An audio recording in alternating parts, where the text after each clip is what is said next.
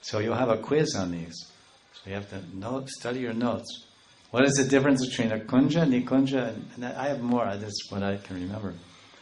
Because one is kunj, then there's nikunj, and nibritti nikunj. So the manjaris, because they're serving there, then that's why Saraswati Pad says, Dvandvam swadaniyam sakalam. Sakalam.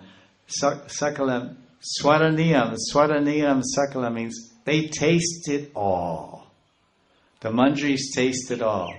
The Sakis, the Ashtasakis, Lalita, Vishaka, Champak, Chitra, Rangadevi, Sudevi, Tungavidya, they also taste the sweetness of Radha and Krishna's love, and they also serve Radha and Krishna's love. And they taste the madhuri. They taste the madhuri, the rasa madhuri, the madhuriya rasa swaranam. They're tasting it. But they're not tasting madhuri durinam. Madhuri durinam. Durinam means lots of madhuri. How much madhuri? Sakalam. Madhuri durinam sakalam. All that abundant sweetness, dvandvam swaraniyam. The Sakis, Astasakis, Lalita Saki, she's a Nayaka. She's a Nayaka of Krishna. She's a heroine. She's a lover of Krishna.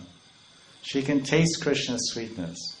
The Madhurya of Krishna, Madhurya Purushottam Sri Krishna, Madhurya Aswadan, Madhurya Rasa Swadan. She can taste it.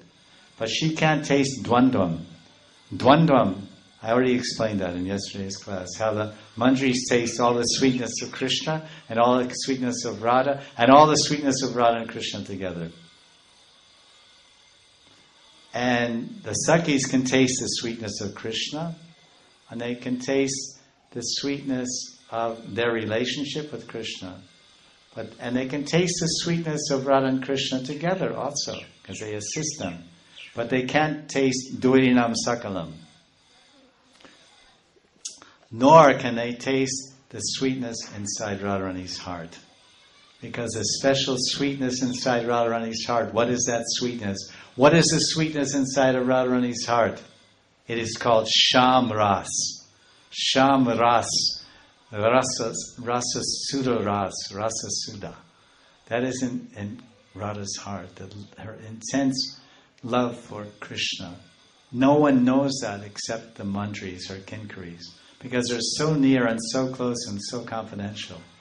So the manjaris, it's such a beautiful verse, so much tattva and philosophy and so much lila here.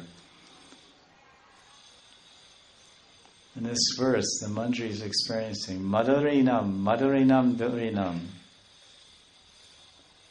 Dvandvam swadaniyam, swadaniyam. Radhika kinkarinam. Can you experience something? It's so nice, so sweet.